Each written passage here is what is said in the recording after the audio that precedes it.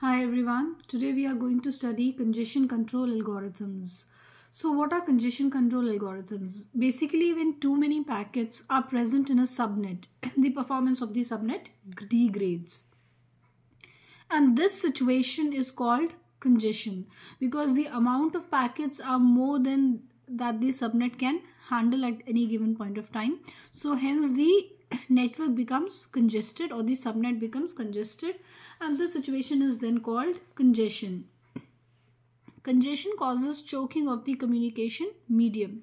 The communication medium basically gets choked. Now the medium has a specific bandwidth or a specific amount of data that it can handle at any given point of time. Just like a narrow road gets congested when there are too many vehicles in that road because there is a specific capacity of that road. And if there are vehicles beyond its capacity, the road gets choked and we call it congestion or traffic jam. Similarly, in the network also we have congestion when there are more number of packets than the capacity of the network medium. The medium gets choked, and this phenomenon is known as your congestion. And obviously this will degrade the performance of the subnet in terms that the amount of time that will be taken to transmit the packet would be larger, and in some cases some packets may even be dropped.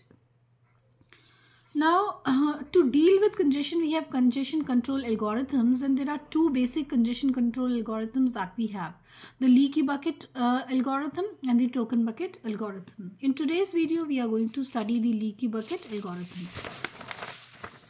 So what is the leaky bucket algorithm?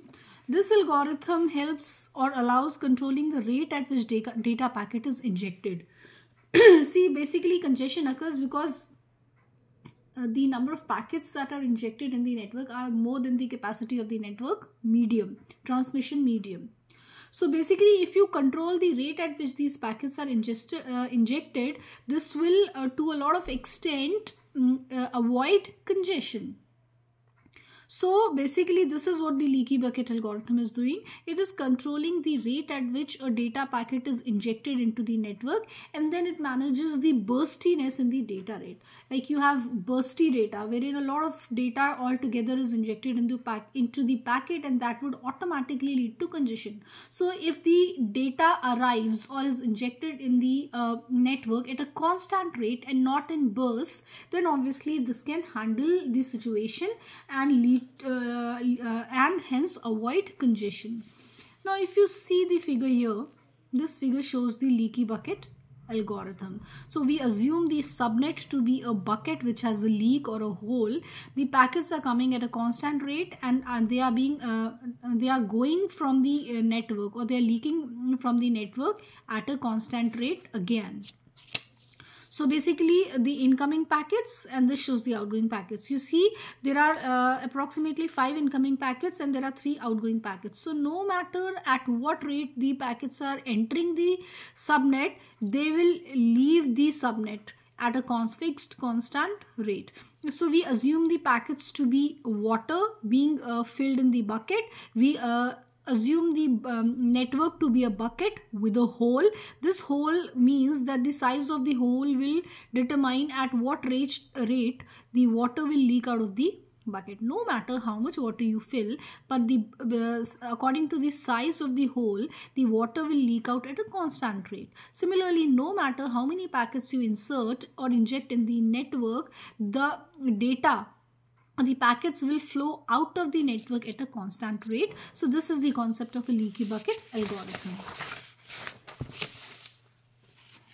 Now in the leaky bucket algorithm, a bucket with a volume of say B bytes, as I said, the bucket represents the subnet and the data is represented by water. So if I assume that the capacity of the bucket is B bytes and there is a hole, as I said, at the bottom of the bucket. Now if the bucket is empty, it means B bytes are available as storage. That means if the network is empty, we can ensure that you can accommodate B bytes in the network, as that is the capacity of the network.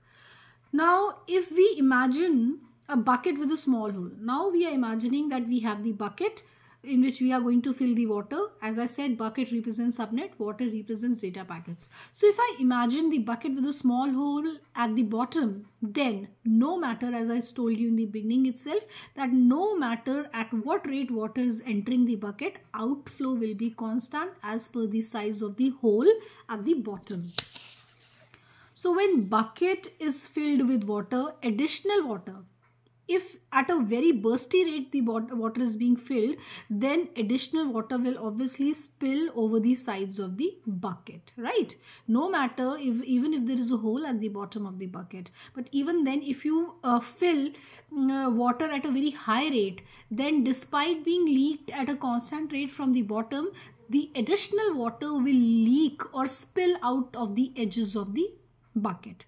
So similarly, if you have bursty data, a lot of data beyond the capacity of the subnet, then even if the in normal conditions, even if the packets are leaving the network or going out of the network at a constant rate, but if you have a bursty data, that data will be lost. That means that data will be spilled out. Just like additional water spills out of the edges of the bucket, additional data will be lost or dropped.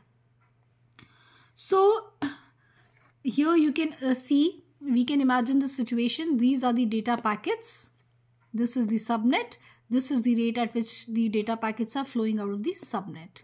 So the leaky bucket representation of this is somewhat like this. This is the flow of water, and this is the bucket, and this is the hole at the bottom of the bucket. And no matter at what rate the water is entering inside the bucket, the outflow is constant. So inflow can be bursty, and when the inflow is bursty and the bucket is already full, no matter even if the water is flowing out at a constant rate, some water will spill out of the edges of the bucket. So this is the concept of your leaky bucket algorithm.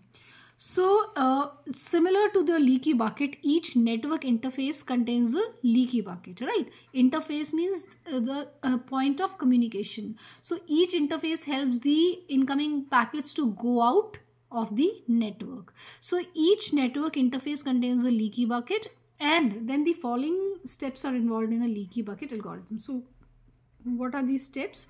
When a host wants to send a packet is thrown into the bucket. Whenever the host is ready and wants to send a packet, it will throw the packets into the bucket, which is basically nothing but your subnet. Now we know that the bucket leaks at a constant rate. That means the data flows out of the subnet at a constant rate, meaning that network interface obviously this is what I said, that the bucket leaks at a constant rate means that the network interface is transmitting packets at a constant rate. Now if the traffic is bursty, it is converted to uniform traffic by leaky bucket. If it is a bursty traffic, the leaky bucket will convert it into a uniform traffic and then transmit it at a constant rate. So in practice, the bucket can be assumed as a finite queue in the network that outputs the data at the finite rate. So this leaky bucket algorithm and the token bucket algorithm are also known as traffic shaping algorithms, because they shape the traffic so that the data flows at a constant rate and does not cause any congestion.